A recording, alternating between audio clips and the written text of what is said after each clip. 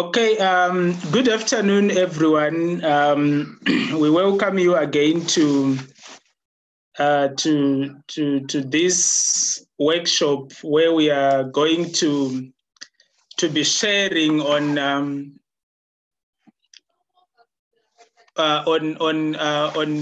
research problem and objectives formulation. So we are going to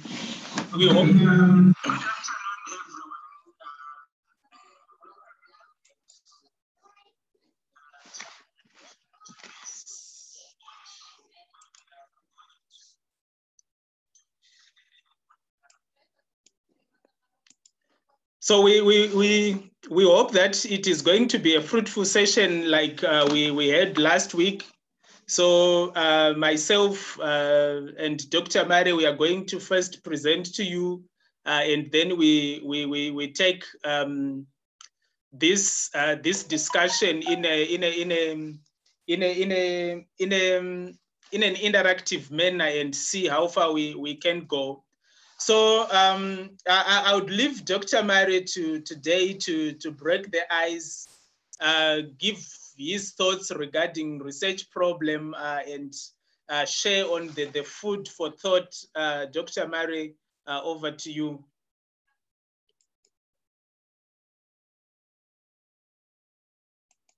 You can unmute your mic, you are muted. Thanks so much, Dr. Woyo. Thanks everyone for joining us once again for yet another online session where we are going to talk about the research problem, or what is also called a problem statement in general terms. So I just want to start with this quote by Gary Dean in 2011, who says, "The problem statement and research questions are the most important pillars of any research project."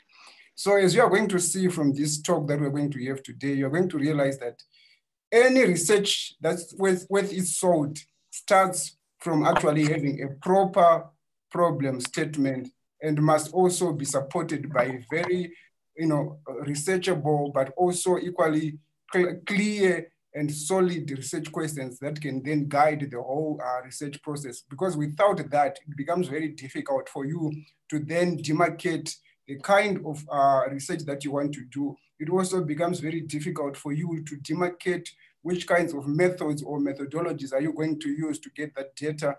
It also becomes very difficult again to then say which kind of methodology, whether it's quantitative or qualitative, you are going to use, unless you are able to pin down and speak directly to your problem statement also, and also to come up with very clear, researchable research questions. So in a nutshell, I just want to talk about that, and then I'll leave it to Dr. Woyo to just continue.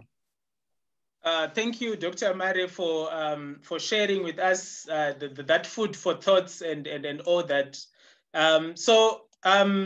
What we want to discuss with you today is actually the backbone of conducting research.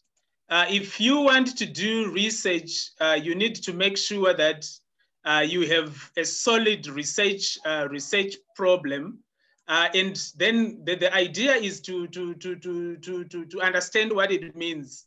So what is a research problem? This is a problem that could refer to some difficulty that you have as a researcher that you have identified in a certain context. It can be a theoretical context. It can be a practical situation, and it requires a solution. It requires an explanation to that regard. So it is that demarcation for a problem within a certain context that involves the who, the what, the where, the when, and the why of a problem.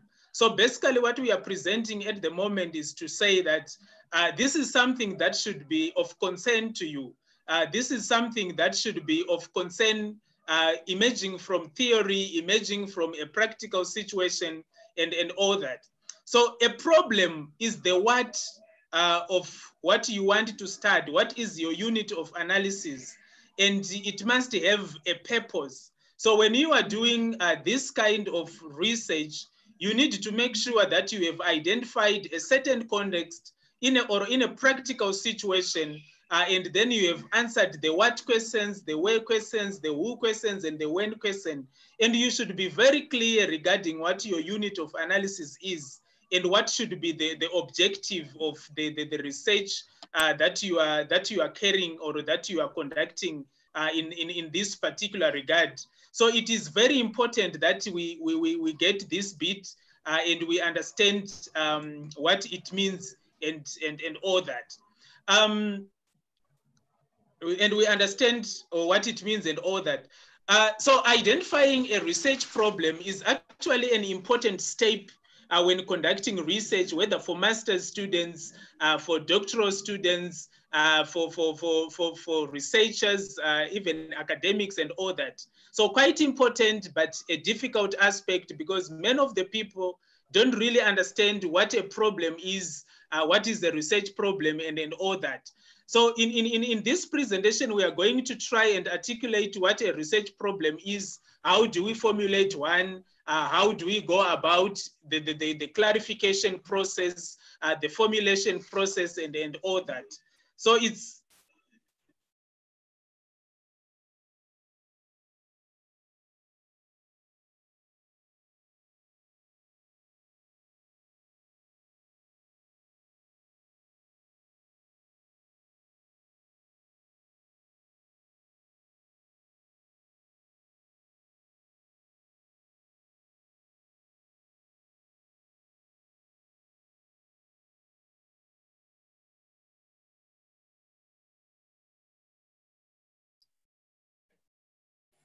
I think Dr. Woyo has just been pushed out, but I think you should be able to come back anytime soon. Let me just wait a bit for him.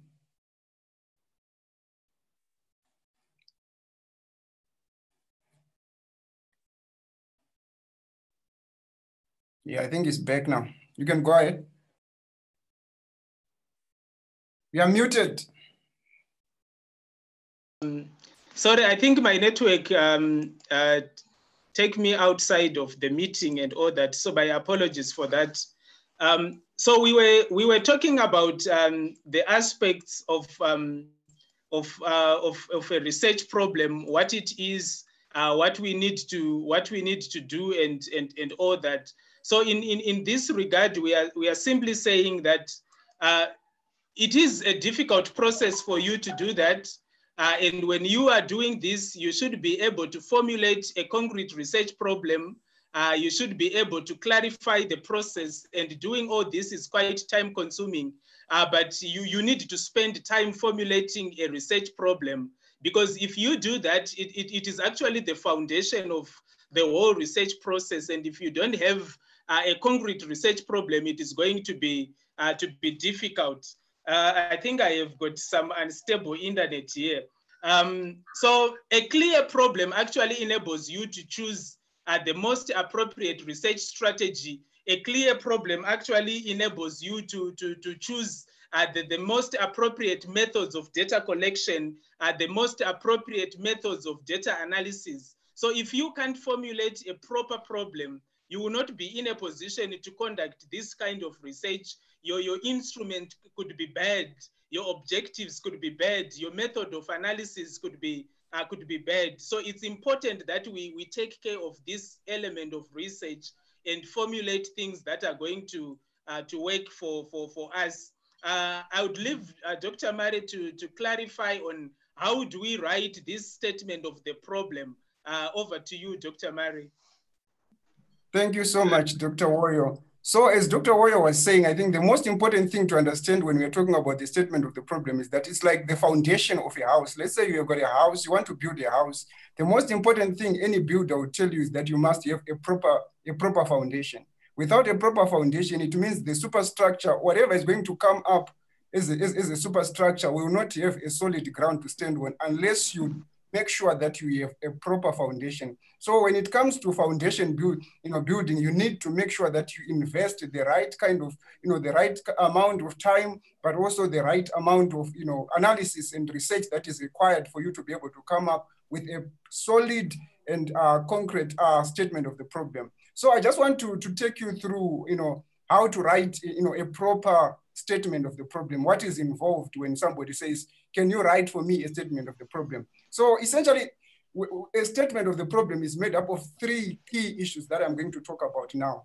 The first one, the first sentence of your statement of the problem must always start with the term, the purpose of this study is to, and then you proceed to say whatever the purpose is. So it must always start with the purpose of the study is to, and then you proceed. And then the other thing that is also very key is the issue of the verbs that you are going to use soon after the purpose of this study. So the verb, we have so many verbs that we use that you must be able to familiarize yourself with. For example, I'm sorry, say identity, but it's identify. Instead of identity, it's identify. For example, you say the purpose of this study is to identify.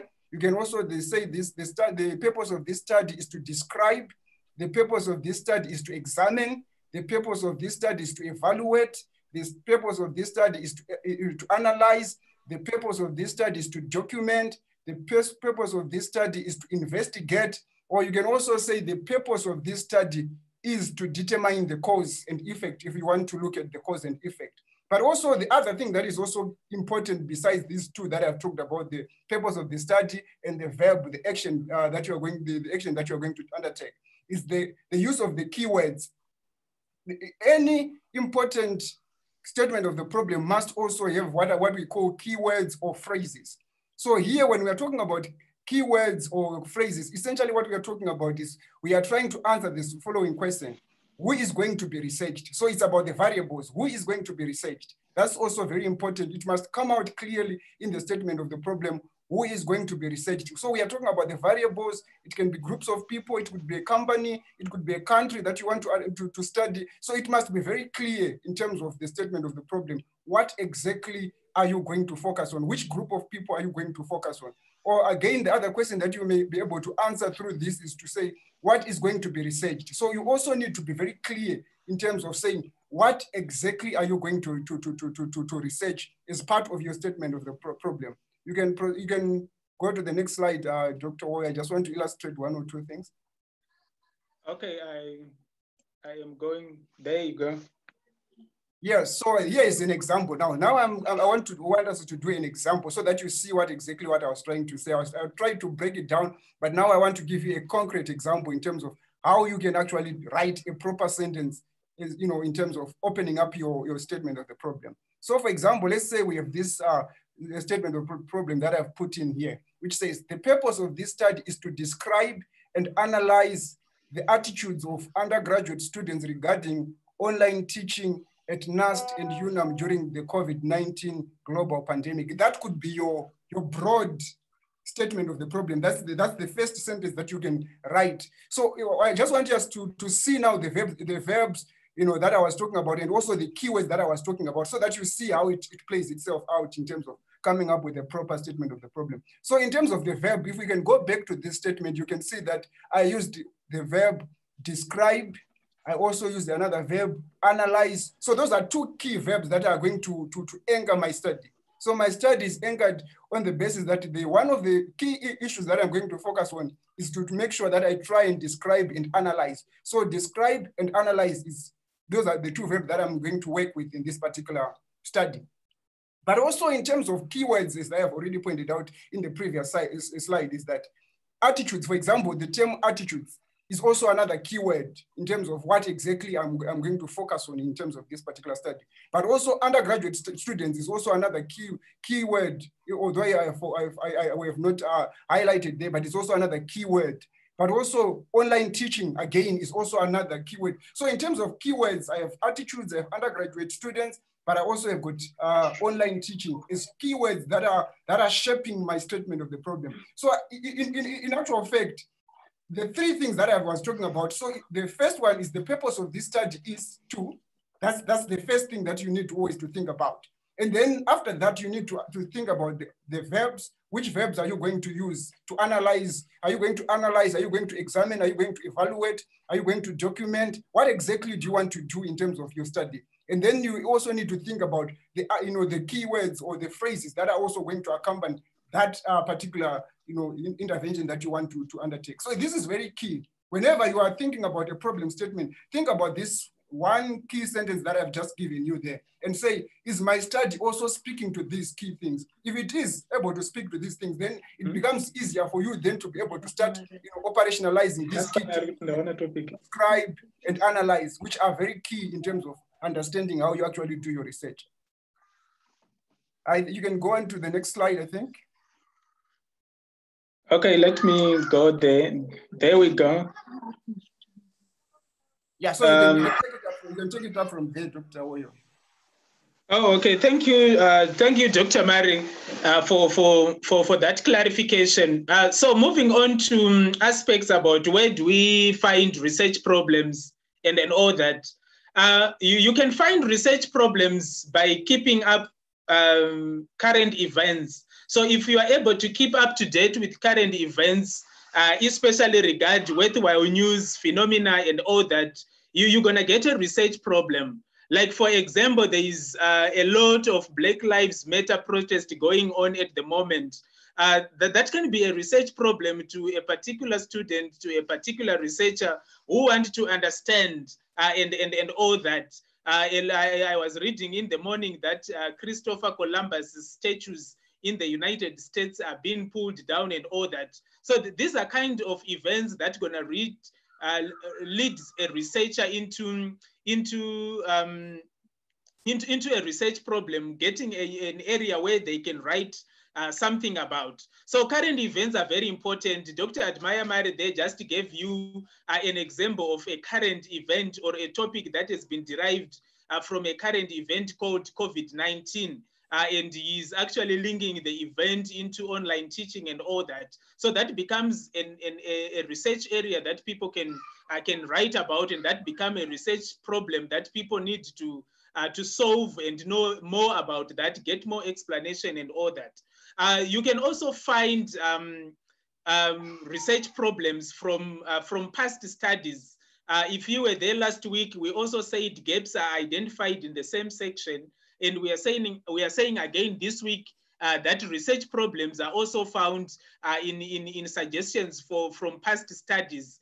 To say that past studies would have said, we have worked on this and that, but we would encourage future researchers to also look at this and that. That can be a source of research problems. You can get these from research authorities in your field. Who are your authorities? I think one of the things that matters for masters and doctoral students is to make sure that when you are writing in an area, let's say you are writing in branding, you should be able to know who are the leading authors of branding.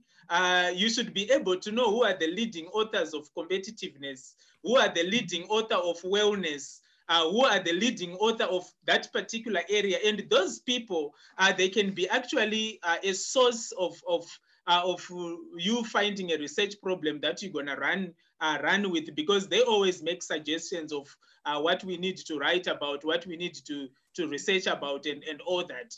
You can also get research problems from theories and concepts, especially the theories where there is little empirical research in your area. So if there is a theory and not so much was done about that, that becomes a research problem that needs to be explored, investigated, examined, and we come up with whether this particular theory works and all that. In last week, someone was highlighting that what works in the global north sometimes doesn't work in the global south. And in that kind of difference also poses an area where you can do your research and all that. We can also do, you can also find a research problem through the testing of important results, through reading more literature, through listening critically to what people around you talk about, listening to current issues about politics, listening to current issues about social aspects, COVID-19, economics, and technology, and all that. So for you to be able to be in a position to find research problems everywhere you are, you should be critical of different views that are shared and that are defended by people around you. Researchers, we are not just people who say yes to everything. we should be in a position to say, oh, okay, I think you have a good point, but I don't think that is the kind of thinking that I was having on this point, and all that. So it's important that we know where to find research problems and that. Then when we are doing problem identification, I think some of the aspects were touched by Dr. Mare. When we are identifying a research problem, there is a difference between what we call world views when we are doing research. So there is world one view. This is the view where we just see problems, real problems, like crime is a real problem. Poverty is a real problem. Congestion is a real problem. COVID-19 is a real problem, but it is operating at a level of what we call world one view. It's just a real life problem. And so poverty cannot be a research area unless you pitch it up to a world two view, where we are now talking about meta science and scholarship. So if you just say, I want to research about poverty, you don't have a problem. But if you pitch it up and say, I want to find out 30 years from independence, for example, in Namibia, why do we still have people who are poor? That becomes pitched at a level of scholarship. So it's important that you be in a position to distinguish what you think is a problem. Is it a real life problem or is a research problem? Because the research problems, they should be addressed. They should be addressed and answered by gathering, analyzing information, analyzing data, analyzing and coming up with conclusions. But real life problems like poverty, they don't need research. We need to solve poverty. We need to just take action and all that. So be able to identify what you think is your problem. Is it a real life problem, or it's something that we can pitch in world two view and say it's a research problem. So identify, so in your first step, be in a position to identify a broad area. So COVID-19 is so broad. What exactly about COVID-19 are you talking about? Artificial intelligence is so broad. Fourth industrial revolution is a broad area. Branding is a broad area. Wellness is a broad area. Media is a broad area. Journalism is a broad area.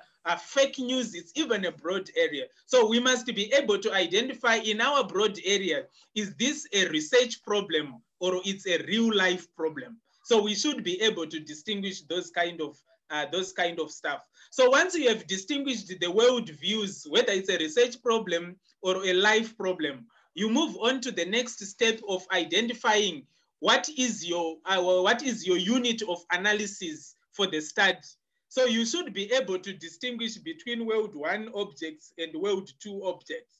So you need to find who are your respondents in this, and how are you going to go about that in order to solve the problem you would have identified. So you can even start from a life problem, but after having identified a life problem, please pitch it up higher so that it becomes a research problem in its own right. So identify your unit of analysis. Then the third step is now for you to formulate objective statements. So you should be able to select the topic within a sub area. Then you should be in a position to formulate research objectives that answers the research problem that you are talking about. So that becomes very, very handy and very important for you to be able to do that. So like I said earlier, research problems, they need to be addressed by you answering, gathering, analyzing information, analyzing data, and coming up with conclusions. So that's the reason why it is important for researchers to make sure that they are able to distinguish life problems and distinguish it with research problems. Because life problems are not research problems, and research problems are not life problems. So research problems are those that needs to be addressed, and they require one to gather information, require one to gather data, require one to come up with conclusions and explain the data that they have gathered and explain the conclusions and interpret what do these results mean and all that. Real life problems, like the examples I've given you, you don't need research for all those kind of things. You just need to take action, to take decision, to take interventions. Then these other things can stop. So I think I need to leave Dr. Mare here to pitch in and also try to highlight some issues before we proceed further. Yeah, so thank you so much, Dr. Woyo. As you have rightly pointed out, I think it's very important that we understand the difference between research problems and the real life problems. So the only way you can be able to do that is being able to operationalize whatever happens at the level of research problems and bring it down to the context where it can be researched as a real life problem. And we can only be able to do that when you are able to make sure that whatever you are trying to do is actually done in bits and pieces rather than just pitching it at a high level. I'll give an example of the one that is just talked about, the fourth industrial revolution. The fourth industrial revolution is a huge concept, but as a huge concept, it has so many other sub-themes within it. Automation is one of them. There's also, so many other issues around use of robotics and all that kind of thing. So you must be able to say, what is the problem? Is the problem really around automation? We want to look at the impact of, robotics on, human resource practices within the financial sector, for example. So you need to be able then to break it down to say, in real life, what does this really mean? Because if you just talk about fourth industrial revolution as it is, it's a huge concept. It's a broad umbrella of so many things. So it becomes very difficult for somebody then to be able to understand exactly what you want to do. So that's why we're saying that once you get a good research problem and you have got a very good research question, it becomes very easy for you to do your research and even to convince people why you are choosing a particular method of that you are using to collect your data and even to analyze your data, because it becomes very clear. But if you don't have that, it's like somebody who doesn't have a proper plan in terms of saying, you want to build a house, but you don't have a plan. So the most important thing to have is to have that plan. So essentially what we are saying here, we are saying a research problem is like a plan that you use then to be able to say and to determine the quantity of bricks that you want to be able to actually do whatever building that you want to do. So without a good and a solid research problem, it becomes very difficult for you to determine and even to know what is required in terms of your research. Which method are you going to use to collect data? Which method are you going to use to analyze data? It becomes very, very difficult. So it's very important as a researcher to make sure that you have a good plan. And a good plan is always something that is well thought, that is clear, and that can easily be explained in layman's language to anybody who can listen to you. You can proceed, Dr. Woyo.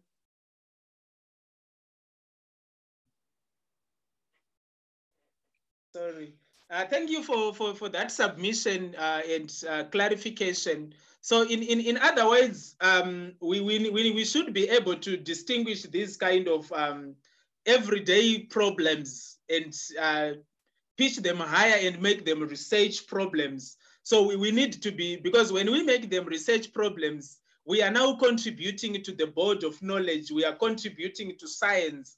That's why that's the reason why you find in most papers, or when you are being supervised, people would always want you to make sure you have a theory, a model that supports the research that you are doing.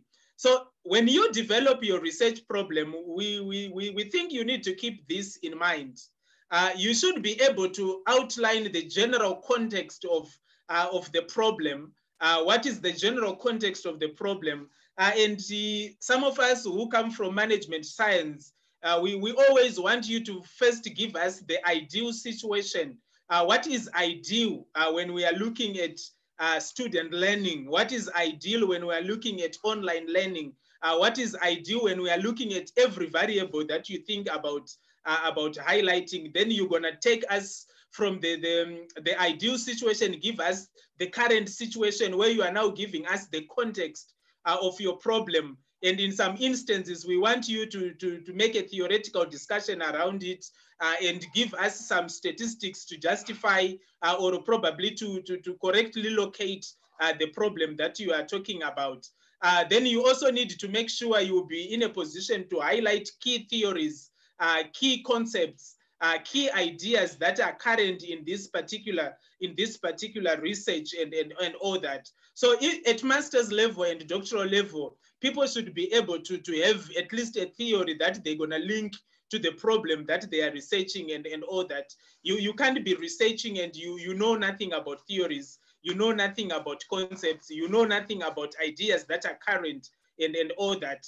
And you also need to be clear in terms of what appear to be some of the underlying assumptions of the area that you are working on this research and all that, and why these issues that you are highlighting is important. Why is it important to science? Why would the findings of this particular study be of importance? Why does it matter? The so what issue has to be clear in this regard and all that. And you also need to be very clear in terms of what exactly needs to be solved. And that's the reason why I was saying, if you just end at poverty, you are in an everyday problem.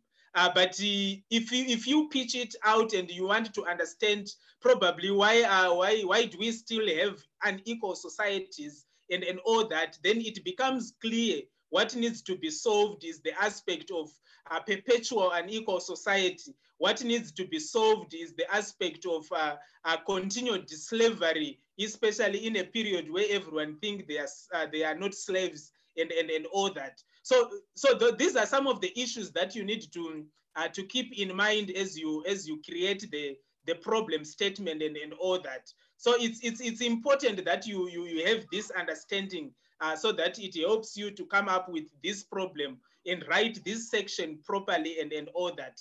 Some of the components, it might be different from discipline to discipline. We have just highlighted the components that are a little more easier and a little more universal to most of the researchers that could be online. So there must be an individual, there must be a group which is facing this difficulty, which is facing this problem. Remember my step 2 earlier on where I said you should be in a position to identify what is your unit of analysis. So there must be someone, there must be a group of people, there must be a group individuals who are actually facing this problem. So if you can refer to Dr. Mare's example, so it's on the COVID-19 problem and learning. So it's referring to students, so students, they becomes the unit of analysis that this problem is associated to. So if you think you have a problem and you don't have this component, then we advise you to rethink about that and rework it and see so that you can improve your problem. So it can be a person, it can be an organization, it can be a sector, and et cetera, et cetera. So there must be, the unit of analysis must be coming out clearly in your problem statement. There must be some objectives. Dr. Mare is going to highlight on the objectives aspects much more clearer to us. So there must be some objectives. We don't do research for the sake of doing it. We must be doing research in order to achieve some objectives, in order to answer some questions. So there must be objectives that needs to be attained, especially those ones he was talking about in terms of you want to identify the causes of poverty. You want to identify the extent to which online learning is impacting performance. You want to identify the extent to which our societies are unequal. You want to identify so many things to identify, so many things to examine, so many things to critique, and so many things to compare. So there should be no doubt, there must remain some doubt in the mind of the researcher with regard to the selection of alternatives. So in other words, we are simply saying the research must address the relative efficiency of all the possible alternatives. That is, if the answer is known, then there is no problem. And I have seen many students, when they are writing this section, they will be writing, and at the same time, they write and appear to show as if the answers to the problem that they are researching on, they are known. So if you write like this, then I would immediately advise you that I think the solution to these problems are already available, and we don't need to look at this problem anymore. Can you think about another topic and all that? So it's important that we don't write something that is already known because there is no problem. We need to write something that we don't know about and all that. So I will leave Dr. Mare to go through the criteria for research objectives, further clarify the next slide that talks about examples of objectives and all that. Dr. Mare, over to you. Thank you, thank you. So as Dr. Woyo has also rightly pointed out, I think what is very important when it comes to the criteria in terms of looking at your research objectives, you need to make sure that you ask yourself the following questions. Are they clear and unambiguous? And most of the time, I think I've seen that students often struggle in terms of coming up with clear, easily researchable research objectives. Most of the objectives usually that we tend to see are objectives that are just all over the place, very unambiguous, very ambiguous, very, very vague, very broad, without, clearly outlining exactly what you want to look at. So it's very important to ask yourself, is my research objective clear and unambiguous to anybody who is going to read this? Can they be able to make sense of what exactly I want to research about? Can they be able also to do the same research even in their own context, using this same research objective and still go on and do the same research that I'm doing? Always ask yourself that question. The other question that you also need to ask yourself is that, do they outline the steps required to achieve the overall objective? Because always know that sub-objectives are supposed to be subsidiary to the main objective, because there is one overarching objective that you would have about the whole research project. But also after that main research objective, you must have some sub-objectives that are going to be derived from that main objective that you have talked about. So you start with the main overall objective, and then you go to what we call sub-objectives that now try to explain step by step how are you going to make sure that you answer the main objective that you were talking about. And the other issue that you also need to ask yourself, are they interconnected? Because at the end of the day, they should be interconnected. They must be able to speak to each other, or they must be able to fit into each other, so that you may have a clear and coherent picture in terms of what exactly you are trying to look at. And also, you also must always ask yourself, are they achievable? Because at the end of the day, it must be achievable. Because if you set yourself huge and broad research objectives, ultimately you may spend the next 4 or 5 years trying to do that research and still cannot answer the objectives. So make sure that the objectives are very clear, it can easily be achieved. It can also be easily measured. So again, here we are also talking about SMART. I don't know if you have heard about the SMART concept, where we are saying it must be something that is, SMART in terms of, is it sustainable? Is it measurable? Is it something that is realistic? Is also something that is time bound? So you must ask them those kinds of questions in terms of, am I going to be able to do this in the next 5 weeks if I have to do it in 5 weeks? So time boundedness of that research objective is also very important. Are they intended outcomes evident? You also need to ask yourself whether the intended outcomes are also evident. If they are not, how are you going to make sure that you refine your research objective so that it can be able to become researchable and achievable? And also you need to ask yourself, each sub problem should be completely researchable unit. So as you break down your research objectives, you are making them more researchable. You are also making them become clear in terms of which method are you going to use to achieve that particular objective. Because remember, you may have 3 or 4 objectives, but some objectives may need probably a qualitative data set, or they actually need a qualitative research methodology, whereas some research objectives that you have probably may need a quantitative. So it is very important for you to ask yourself, how am I going to go about making sure that I answer this particular research objective, and which methods do I need, which data analysis tools do I need to make sure that I answer and analyze this particular data set. So these are very important, very, very important issues that you need to ask yourself every time when you look at these things. You can go ahead, Dr. Woyo.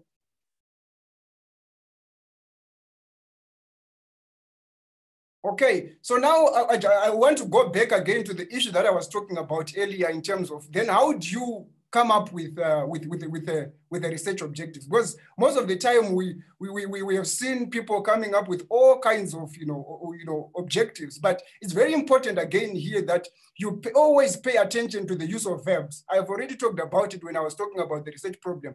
You need to ask yourself, what type of verb am I going to use to make sure that I analyze whatever I want to analyze, or I find out whatever I want to find out. So we are saying all sub-objectives must always start with the term to, as I'm going to show in the next, in these examples. So for example, you want to find out the attitudes of undergraduate students towards, for example, e-learning or online teaching. So you may start your objective by saying, one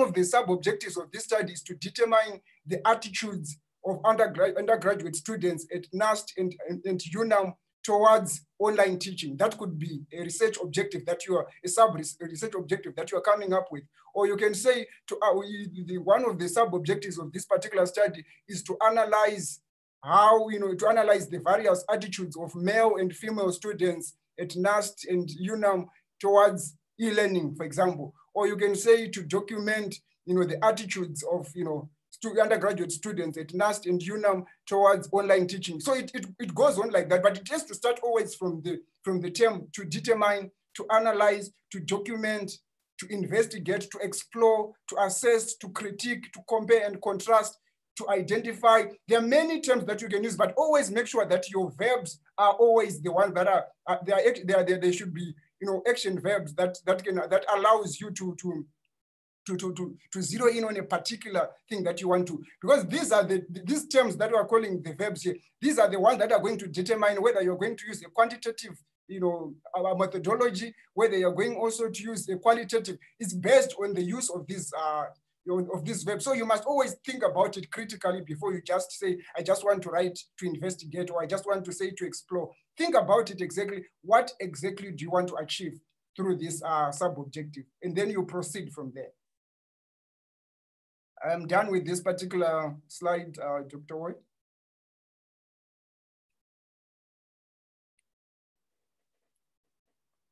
You're muted.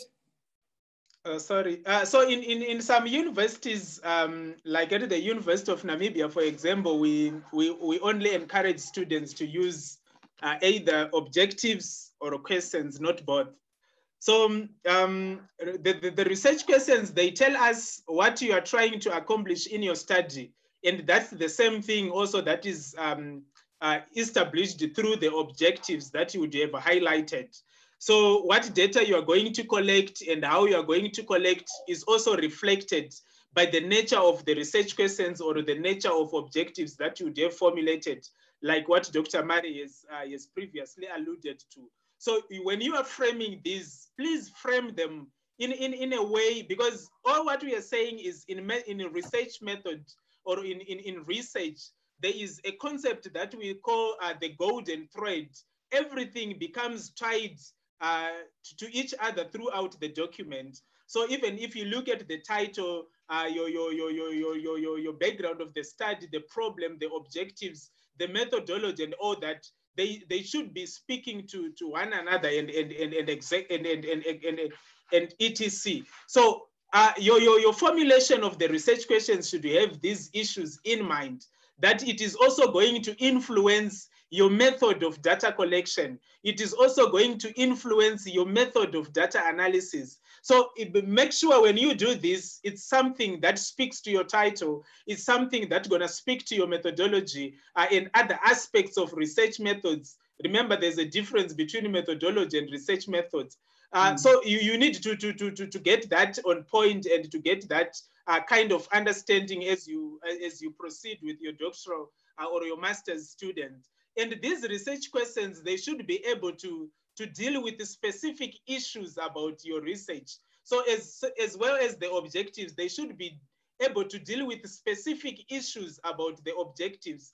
And when you do this right, remember, this also informs how your questionnaire, your interviews is going to be populated and developed and curated. They need to be created from the context of the research questions. They need to be formulated from the context of the research objectives that you would have. So it's important that we come up with good research questions because they're going to deal with the specific issues about your research. And it also looks at what you are going to focus on when you are collecting data. So this is quite an important area that informs your methodology, that informs the method of data collection, the methods of case selection, the methods of data analysis, and all other things. So it's quite important that we get this portion right. And for you to be able to get this portion right, you should be in a position to have formulated a proper research problem. Because in that particular problem, now you are asking the questions that should help you to solve the problem you have articulated, or to help you solve the problem that we were talking about and all that. So these research questions, research objectives, they are quite important because they help you in all those aspects. And these research problems, or research, not problems, but these research questions, they divide the statement of problem by topic, by themes, or by issues. And that's also one of the ways of you coming up with the objectives and the questions. You look at your research problem and try to identify topics or key concepts or key constructs that are stemming out of your research problem. Then you formulate questions around that. Then you formulate research problems around that. And that's the reason why you find in some instances, they would ask you to have a main objective that normally derives from your title and all that. And then you try to unpack that main objective. What exactly am I doing this? To those of you who have done project management, we call that concept a work breakdown structure, where you are decomposing the main objective that you have, so that you come up with key issues. You come up with specific issues that would help you to solve this particular problem that you would have articulated, problem that you would have identified, and all that. And it also helps you, if it is possible, that you'll be in a position to divide the statement of the problem by groups and all that, in case you are doing a very big research problem or a very big research, so that it helps you to identify, if you have got more than one unit of analysis, you should be able to do all that and so forth. I leave this to Dr. Mare to talk about that, and then let's see if we can finish quickly, so that in the next 30 minutes, as we wrap up our online session, we do some discussion with the audience. Okay, thanks. As I proceed, I think one thing that is very important is also coming out from the talk that Dr. Woyo has just given, is that research is systematic. It's a step by step. So if you get it wrong one step, I'm telling you, everything is going to be fault. It's just like building, as I said when I started. If you get your foundation incorrectly, there's no way that you are going to think that you are going to correct the imperfections of a foundation when it comes to the window level or something like that. It means even the roofing itself also is going to be very leaky. It's also not going to be, on the right kind of, place where it should be. So you must always know that research is a systematic thing. It's a step-by-step kind of a process. So what I just want to share with you in terms of the research question formulation process here, which I just want to sum up, is that you always start with an overarching question or an overarching objective, as we were talking about just now. And the overarching question or objective is always around the why question. Why? Why is this thing happening? Why is it that, probably people are struggling with maybe e-learning, for example? Why is it that people maybe are struggling with something? It always starts from the term why. It's that overarching question that you always have. So the why question, in pursuit of trying to then deal with that overarching question, you have to then come up with what we call subsidiary questions, or what we also call driving questions. So the driving questions now speaks to issues like who, what, where, when. That's when you try and make sure that it becomes clear to anybody else who is not even interested in your research, to understand what exactly are you going to be looking at in terms of this particular study that you want to do. But also one thing that is also important is that the same the driving questions would ultimately lead you to understand what kind of conceptual or theoretical framework am I going to use. So it starts at the level of overarching question, it goes to the driving questions, and from there, then you can then start thinking about what kind of a theoretical or conceptual framework is going to likely use. But it's always influenced by the driving questions that you have that are the ones that will influence you to look at a particular theoretical or conceptual framework. Or it can also even be informed by the research topic that you have. But again, the research topic is always, you would always try to be able to summarize your research topic in one overarching research question to say, what is this study really trying to find out? So if you are able to turn your research question, your topic into a research question, it means then you can be able then to move from a research question to a research problem, and from a research problem to having driving questions. And then it follows again that you also need to be able then to be able to get a theoretical or a conceptual framework that you are going to use. But one thing that you always need to know is that there is always a relationship between questions or research questions in the theoretical framework. You cannot run away from that. And that's why sometimes you may have your conceptual framework and you come with it to your supervisor, and then the supervisor tells you, no, this conceptual framework does not fit into that. So always ask yourself, as I ask myself these research questions, what kind of conceptual or theoretical frameworks are likely to feed off this particular research question? So there should be alignment there. If there's misalignment, it means there's something that you're not getting it right. And obviously, even the analysis of the whole research project is not going to make sense to you because there's no alignment between research questions and conceptual frameworks. So we always urge students to be diligent in terms of knowing the questions that they're dealing with, but also make sure that once you have that research question, then start thinking about what conceptual framework am I likely to be able to use to be able to understand this particular problem that I'm dealing with. You can proceed to the next slide.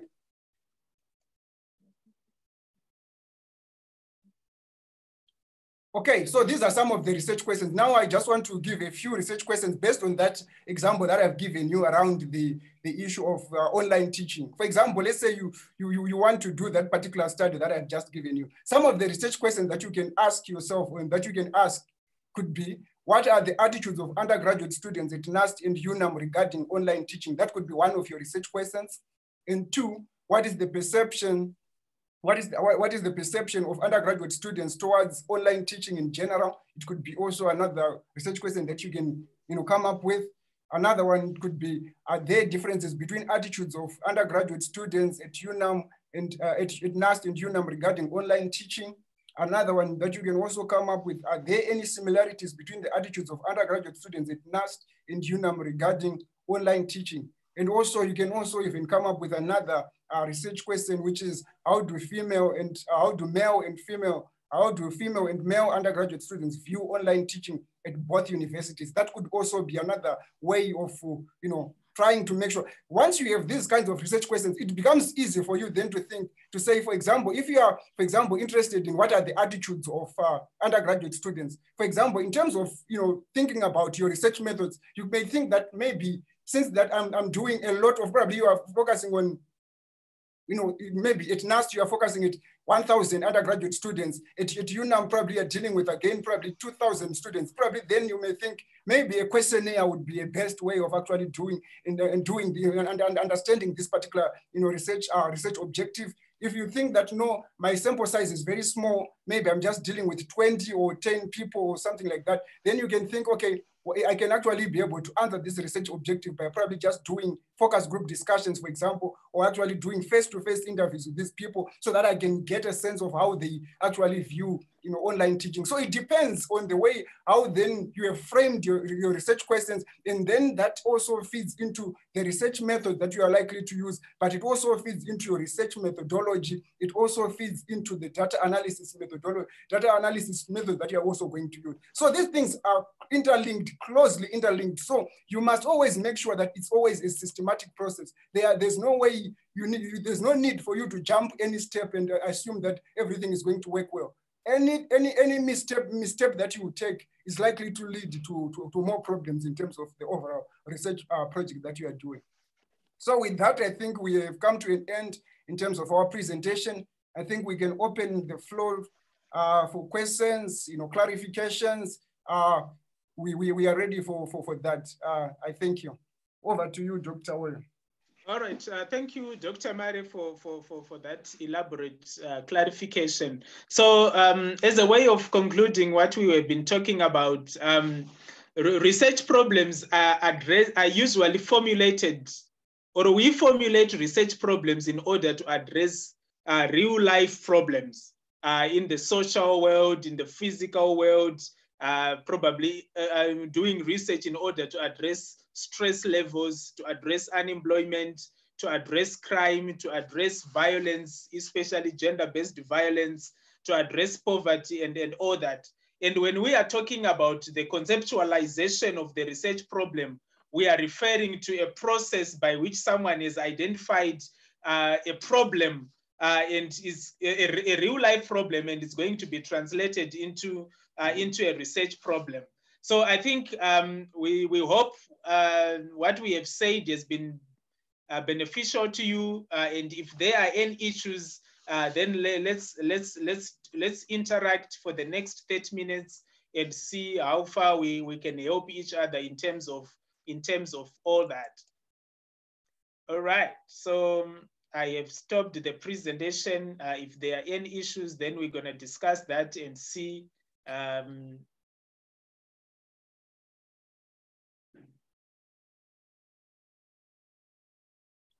You are free to raise your hands or to just take the floor and speak to us.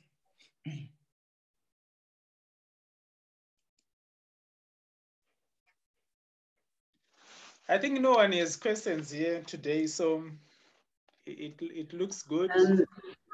I have a question. Oh, yeah. Go ahead, Thelma. Yes, I have a problem with the statistics, because you were saying that I need to support my problem statement, like the current issues, but then sometimes I don't have where they are written, the source I can actually copy. You can just read from the newspaper, and can I use the newspaper to say, okay, there is a problem here, it was in the newspaper, or you need published documents as a source when I put the statistics? Okay, over to you, Dr. Mare. Someone is asking, there are no statistics on the topic she's reading or she's writing about, are not widely available. So most of the stuff is found in newspapers, like let's assume she's researching on gender-based violence. So the published figures, you find them in the Namibian, maybe in the Herald.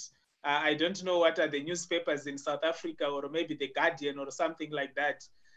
So can we rely on those statistics as I write in order to articulate the problem at hand? I would say that the newspaper should just be the first port of call. So it would just give you pointers in terms of where the statistics that they are actually reporting is coming from. Because remember, newspapers are not authoritative sources in terms of actually going out into the field and conducting research. They always publish research that has been done by other people. So after reading the article, always ask yourself, where are they getting this report? Or there's somebody, or there's some report that is quoted in there. So if, for example, let's say they quote a source and say, according to statistics from the Ministry of Gender, for example, just for argument's sake, then it means that if you go to the offices of the Ministry of Gender, there is information around that particular thing. So you need to just use newspapers as the starting point, but it should not be the destination. That's not your destination.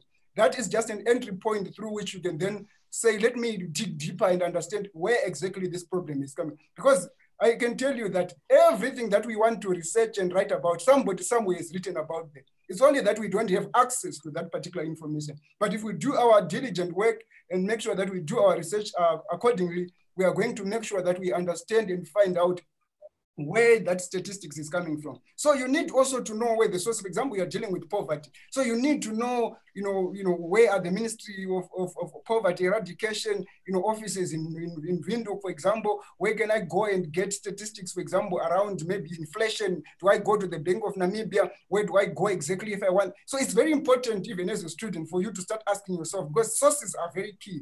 Your sources will make or break you or your study, because if you have sources that are not coherent, that are also not authoritative, it's likely that you may come up with a faulty study. So always make sure that you rely on up-to-date data and make sure that you follow the trail and follow wherever the sources are so that you can be able then to do your research accordingly. That's what I would say for now.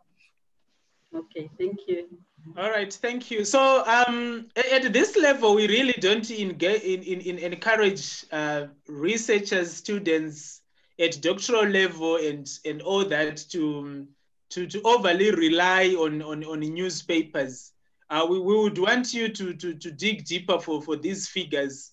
You will always find them. I don't think we might not have them, but it's the approach that Dr. Mare is articulating that probably we might not have thought about. But these figures are always from somewhere, which could be more authentic, which could be more better than to really quote what could the Namibian have written about, or what the Republican could have articulated in all that. So newspapers, let's use them a little, and in as much as I encourage people to stay away from Wikipedia, I also encourage you to stay away from citing a lot of newspapers.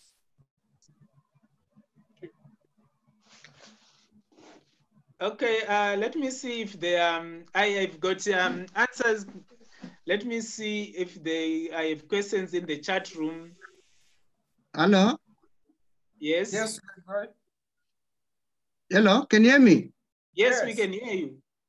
Okay, yes. Thank you so much for this for this great presentation you have done. It is quite insightful and helpful for us who are embarking on this research program. But back to Dr. Mare and also to you, Dr. Woyo. Like there's a situation whereby, say, I'm doing a research on say post-Mugabe Zimbabwe. Then you realize the information or the data which I'm supposed to look at, it goes back beyond the pre-Mugabe era. How best can I tackle that one?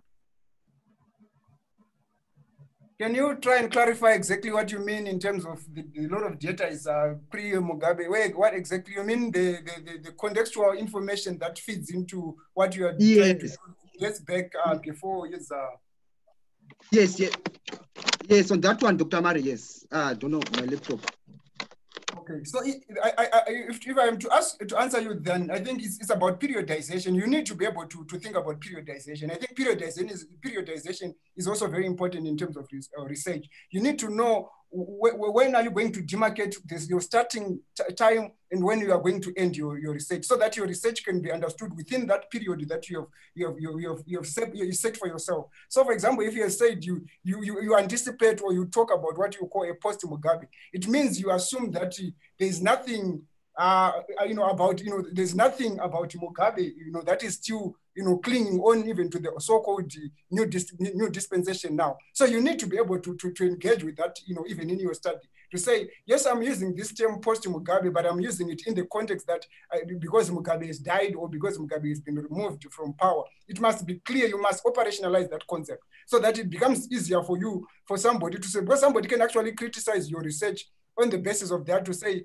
yes, Mugabe may be gone, but the system that he was the architect of is still in operation. How are you going to then defend yourself? So these are some of the things that you need to be able to think about critically as a researcher, to say, how am I going to make sure that I cover my back so that somebody cannot find holes in my study? So it's about, yes, you can write about, you can just say, in a nutshell, what I'm also saying is that you can actually write about, to say, you cannot understand Mugabe probably from November 2017, going forward without understanding what was happening before that. So you can then probably have just one paragraph or so where you are just, talking about the historical issues around it, and then try to connect to say, why is it that you are interested in the so-called post-Mugabe era, if that is what you are interested in? Then it must be clear to the reader that, yes, you understand the history, or you understand the dynamics in terms of where this thing is coming from and where you want to take it. You just have to give the reader at least the benefit of the doubt that you know your history or you know the contextual background. So it's just a one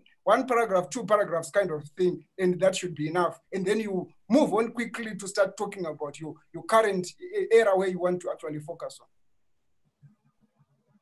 Okay. Yeah. Okay. Okay. Thank you very much. Yes, I don't know, Emmanuel, are you? Dr. Yes, I'm Woyo, done. Yes, I've been answered. Thank you very much. All right, thank you for that. There is a question sent here to me, and I'm going to read it. Maybe the panelists can help me look at it. What if one needs to design a research, e.g. designing heating and cooling system for an organization? What are some of the research questions, or is it research after all? Maybe it's a real life problem which needs action and all that. I don't know if you have if you got that, but what the person is asking is she wants to design research, and she wants to design, probably this is an applied research where she wants to design a heating and cooling system for an organization. What are some of the research questions, or is it research after all and all that? Or maybe it's a real life problem, and so forth. So probably if it also depends with how you would have pitched up the problem and all that. But from what I'm picking up here, it sounds more of a real life problem, and it doesn't really translate much into a research problem, because what you are doing here is what should have been informed by research, so that towards the end we come up with a heating and cooling system that we are going to use to solve a particular real life problem. So I'm not so sure. Probably if she would have said more about the context of this, we could have been in a position to give much more insight to that. I don't know whether Dr. Mare, if you have picked it up, you might also need to say one or two. Dr. Matsilele, you are welcome. You can also intervene and make suggestions to that.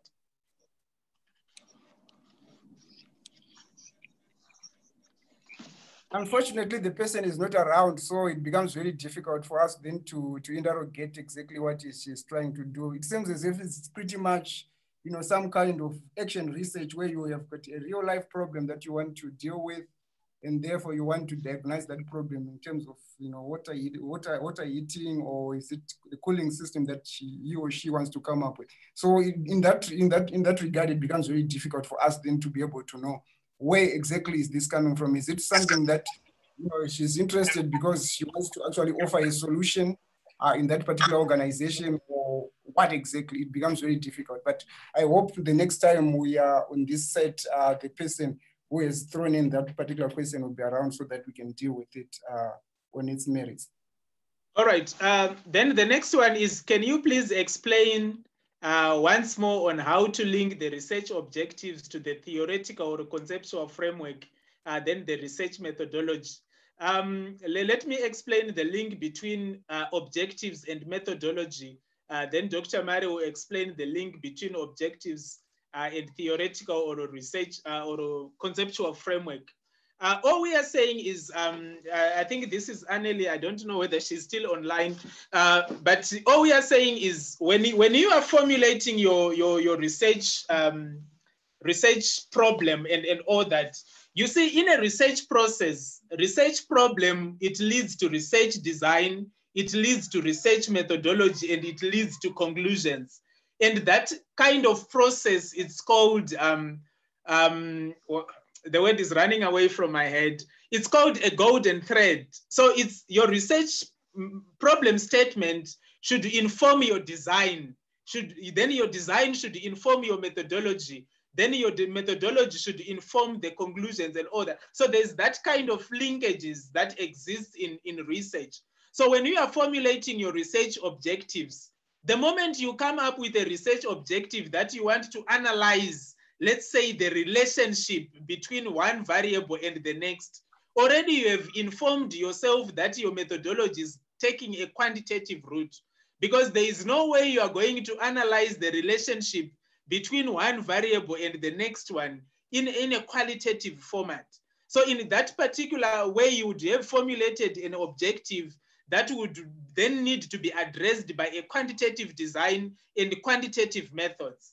So when you are formulating your objectives, the words that you use there also have got an implication on the design that you are going to choose, also have got an implication on the methodology, the methods of data analysis and all that you want to measure and all that.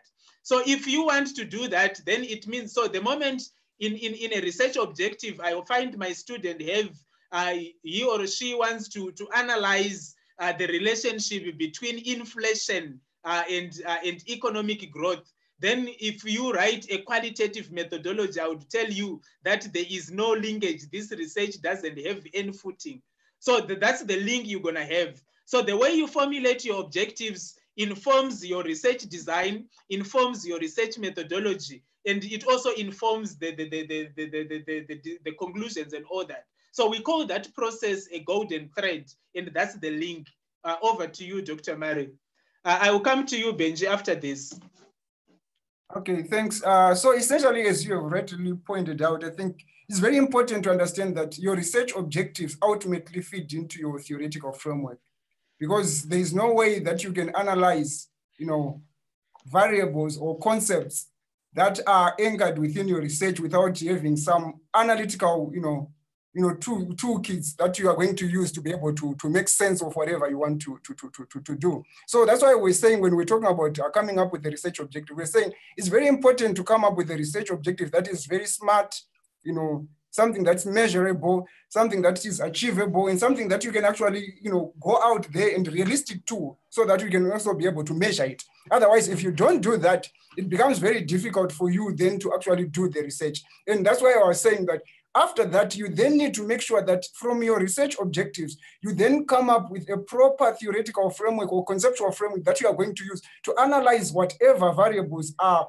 at the center of your research, research project. So this is very important, especially at master's and PhD level, where people are expected to have demonstrated a clear grasp of the conceptual framework and also the theoretical framework that informs their studies. Otherwise, how are you going to analyze your data if you don't have the conceptual framework, or if you don't have the theoretical framework? How are you going to make sense of your data? Because if you just come up with the data set at the end of the day that cannot be explained or cannot be analyzed through a set of analytical toolkits, it becomes very difficult for people to make sense of whatever you're doing. And remember, it's not just about coming up with the data for the sake of doing data, but it's also about explaining social phenomena using existing or even new analytical or conceptual frameworks. So it's very important ultimately that you always ask yourself, whenever you are designing your research questions, what is likely to be the most appropriate conceptual framework that I'm going to use? What is likely to be the most conceptual appropriate theoretical framework that is going to inform whatever I'm going to do? So that at the end of the day, these things speak into each other, they feed off and feed into each other. Otherwise, if it doesn't feed off and feed into each other, it becomes just a hodgepodge of ideas that you would have just come up with, and it won't make sense to any reader. All right, thank you, Dr. Mare, for that. And so you should always know that the kind of objectives you would have formulated, you need to have an idea of what kind of theoretical framework or what kind of theory are you going to use. Like, for example, I can give you an example of the research work that I'm currently doing. I think I submitted the major revision yesterday. It's a research where we are measuring whether word of mouth communication predict re-enrollment intentions of higher education students. So when you are looking at re-enrollment or repurchase intentions and all that, one of the theories that's going to quickly come into your mind is the theory of planned behavior by Atchison. So it's from that, my objective is to measure that, and I already have a theory about that. So you should always make sure that when you formulate your objective, they should automatically usher you into thinking what could be the best theory to use in this particular study. So that's gonna lead you into your theoretical framework and all that. Benjamin, you can go ahead. Your hand has been up for a long time. I'm lowering it down so that you can talk. All right. Thank you very much, Dr. Woyo and Dr. Mare, for yet another insightful, I think, presentation. My question is really linked to the presentation that you gave last week, Friday. So I just want to understand the difference between your research topic, a research gap, and also a research problem. There is a difference between what? The research topic, the research gap, and then the research problem. Or the difference between the research topic, the research gap, and the research problem. Yeah, yes. Oh, okay. So the differences between those things, let me try to see. So the topic, you are just telling the reader that this is the area that I'm working on. So I don't think there is, I don't know, maybe Dr. Mare, if you have got any other idea about that, but it's just a summary of you telling the reader that this is what I'm working on and all that. Then when we look at the research gap, you are not necessarily looking at the research problem in itself. We are concerned more in saying, okay, if you are to do this research, what other issues are you going to contribute to in terms of literature? Because our concern is for you not to do research that is probably a lot more out there. If you remember that car that was hiding in the car park, it's what we want to identify first before we go on to conceptualize more about the research problem that you are talking about. So it must find a way where we are saying there is this missing link in research, and that's the motivation of why I want to do that.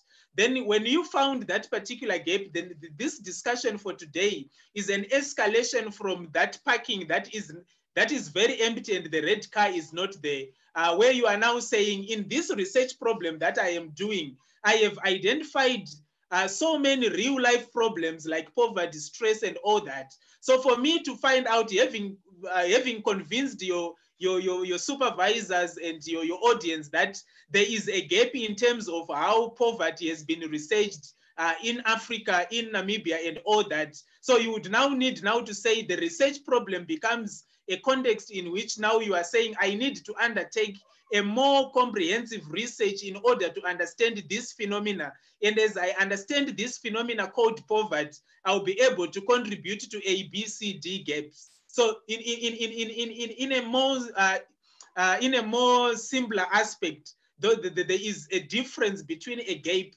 and a research problem, because the research problem needs to be filled, and the research problem needs to be solved. And as you solve that research problem, you are perhaps contributing to one or more literature gaps that you would have identified. So the gap in itself is not a problem, but the problem has to be identified. And in other words, the problem has to be real. You need to prove that there is a problem. And there is also need for you to prove that there is a gap. So in other words, I think that is the explanation that I would give for now. And I will leave Dr. Mare to articulate further and also correct if I have not made it properly as a proper submission to you. Dr. Okay, Mare. Thanks, Dr. Woyo.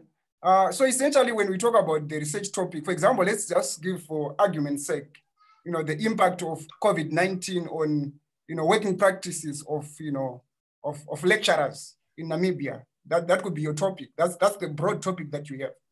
But then the gap comes in when you say, after doing your research, your literature search, your theoretical, whatever, contextual, analysis, you have realized that there is no one who has written on that particular thing, or there is a gap in terms of that because no one has actually done anything around that particular, that becomes your gap. But that is not your problem. Your problem then is about understanding what is the impact. So the impact, if for example, let's say there's been some literature that has been published of late to say already there's an impact in terms of lecturers probably not being able to come to teach from their homes because they don't have access to technology. Maybe another could have been that they lecturers now because of parenting, extra duties related to parenting from home, or parenting while it's at home. They can no longer do their duties they used to do. All this could be some of the problems that. So you need to unpack this, this impact that you are talking about, to then come up to a point where you can then say the problem is coming out in the context of saying this is causing this, or maybe homeworking by lecturers is making it very difficult for them probably to do A, B, C, D, and therefore that is hampering probably productivity, or is actually leading to low levels of performance by students or something like that. That could be then become your problem. So your problem statement, your research gap, and your topic are somehow different, but they feed into each other. So it's systematic, as we have pointed out. It always starts from the topic. You get your gap, you get your statement of the problem, and then you then start thinking about your research methodology, your research design. You start thinking about the data collection tools, your data analysis, and other issues that are connected. So it's a phased approach where you start with stage number one, stage number two, stage number three. That's why we're saying you don't need to jump the gun and just rush into things without understanding how does step one lead to step two, and how is step one connected to step two. That's very important. You always need to ask yourself those questions. Thank you, Dr. Mare, for that. I hope, Benjamin, you have been helped. Yeah, the explanations were really clear. All right. Thank you. Thank you so much. Esther here is asking, how does one strengthen a research problem?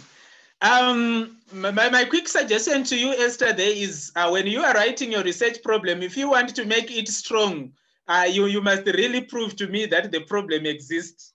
And that's the reason why I was saying, if you are doing a phenomena, like to say you still think poverty is a problem, I need poverty statistics. I need you to give me a theoretical discussion of what researchers have done and so forth, and the interventions that have been done, and we still have poverty and all that. So one of the best way of improving or making your research problem very strong is you need to make sure you can prove that it is real, and this is your responsibility as a postgraduate student to prove that the problem exists. And everyone who can read that will understand that the problem really exists. And secondly, you can improve it by strengthen it by putting a theoretical discussion, cite sources of literature that supports all that, and so that it leads towards you going to that particular gap that Benjamin has argued for, so that this research can be supported and this research can be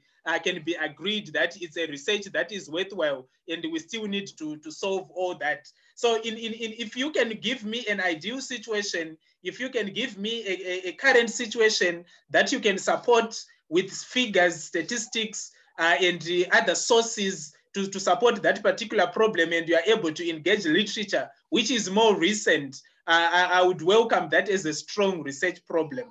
Dr. Mare, if you have got any submission on that, you can quickly come in, or maybe I can read the other question, then you can address them at once. The other one is, what is the difference between theoretical framework and the review of literature? What is the difference between theoretical framework? I thought you were going to ask what is the difference between conceptual framework and theoretical framework, because those two frameworks are not the same. Anyway, we will answer the question that you have asked. Over to you, Dr. Mare. Okay, thanks. I'll start with this last question. So when we talk about literature review, we are saying we are looking, it's a review of existing studies that have been done around your particular area. For example, we're talking about COVID. So if you are doing impact of COVID on probably, homeworking or e-learning or e-teaching by lecturers or something, you need to look at all the studies that have been done, either here in Africa, here in Namibia, or even outside of Africa, by scholars from different universities, to see what is it that has been written in relation to what you are planning to study. So that's pretty much what we call a literature review. It's a broad scanning of the environment in terms of what exists, what doesn't exist, where are the gaps. So as we were saying last time, as you read your literature, that's when you identify gaps to say, okay, there's this issue, but it seems as if it's been written about in America, or it's been written about in Europe, but but this is a problem here in Africa, but no one has written about. So that's essentially why you do a literature review, is to understand what is the state of affairs in terms of that particular discipline or that particular area that you are looking at. But when we are talking about a theoretical framework is like a mirror that you use. A mirror that you use to analyze your data. It's a mirror, or it's like a toolkit. For example, you want to know whether down and underground there's probably there's diamond or something. Now there's machine that they use to say, how do you scan to see whether if we want to do mining around diamond here, we can actually look for diamond and find it. There are machines. So that's a machine that they use to do a microscopic analysis from the top here, and going to see what actually happens underground, maybe 30 kilometers or 40 kilometers down.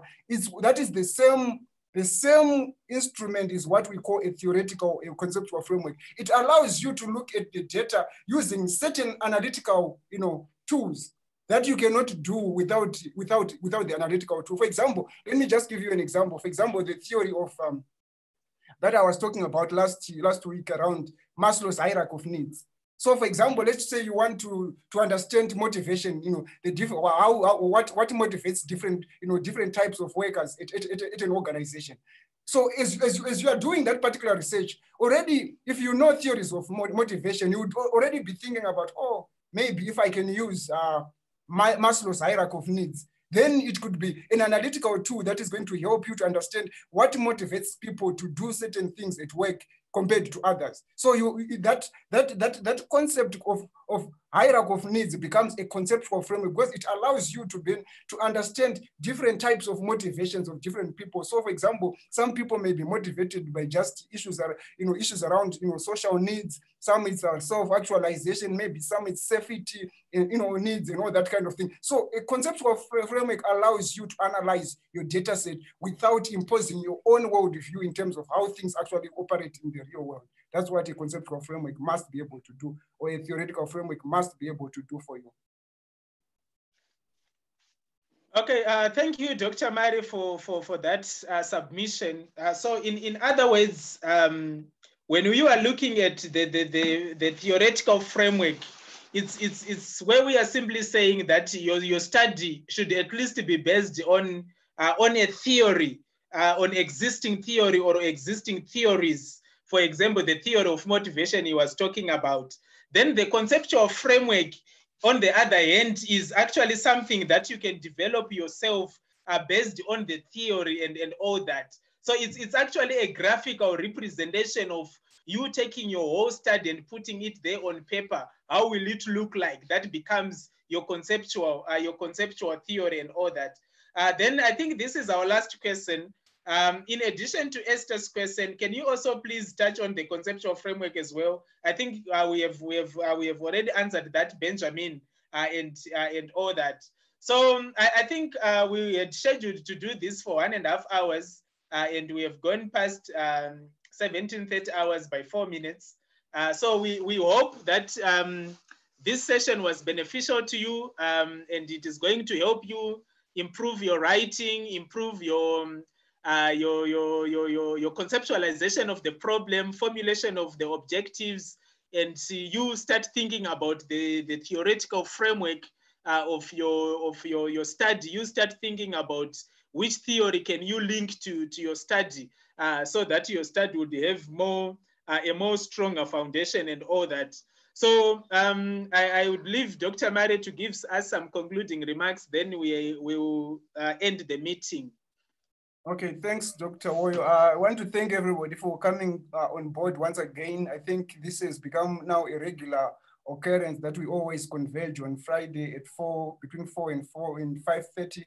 So I'm certain that certainly next week again on Friday, we will probably be here again. And I think going forward next week, I think what I'm thinking already is that we are probably going now to get into the research methodology, the research design kind of issues, because now we've been trying to just give you the building blocks in terms of how do you do that. But now I think going forward, I think we need to start, I know that Dr. Woyo is an expert in quantitative, I'm an expert in qualitative, so we are going to bring our different, different research methodology, competencies to be next week when we talk about, how do you come up with a research design? How do you come up with an appropriate research methodology? What informs that? How do you then go about doing the mechanics of actually doing the research using these, methodologies? So essentially, that's what we'll be trying to look at next week on Friday. So I hope everyone will be able to join us on that one, and certainly it's going to be an interesting conversation once again. I thank you. All right, thank you, everyone. Thank you, Dr. Matsilele, and all the participants and the audience. Until we meet again, it's bye-bye for now.